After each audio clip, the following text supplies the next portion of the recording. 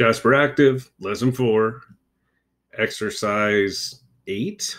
What is that? 2, 4, 6, 7, 8. Yeah, using cell styles.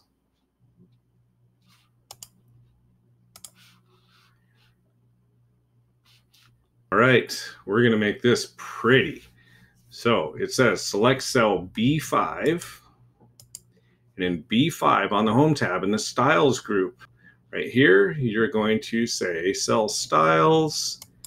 And in that drop-down menu, you're going to click More. You're going to look for heading 3. So heading 1, 2, 3. Then select D5. Do the same thing. Cell Styles, heading 3. Look at that. Put a nice little underline under them and everything. Now, click on cell D5 and double-click Format Painter and select A6, A13, A18. And then single-click Format Painter, turn it off. Now, select cell B7 and under Cell Styles, you're going to select the one called Currency 0. So, Currency 0 right here.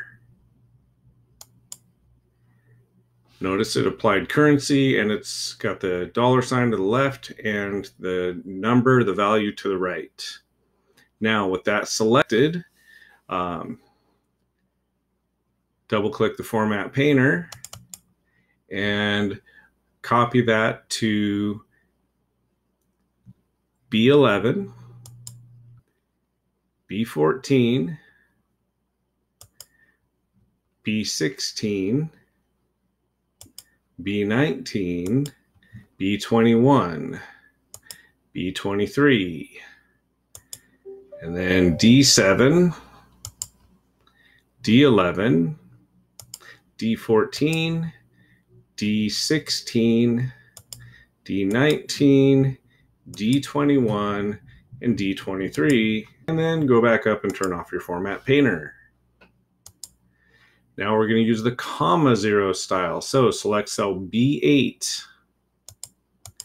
With cell B8 selected, you're going to go to the Home tab Cells group, or Styles group, and you're going to select comma 0. Then you're going to double-click Format Painter and apply that to B9 and 10. Notice how I'm dragging on those. B15, B20, D8 through 10, D15, and D20. Then turn off the Format Painter. Now we're going to apply a total style. So for this one, select cell B11. With B11, Cell Styles, and select Total, which is right here. Then, Format Painter, double-click it, and apply it from B11 to D11, B23, and D23.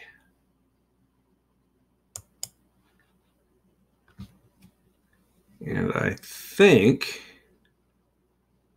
that's it. Turn off the Format Painter.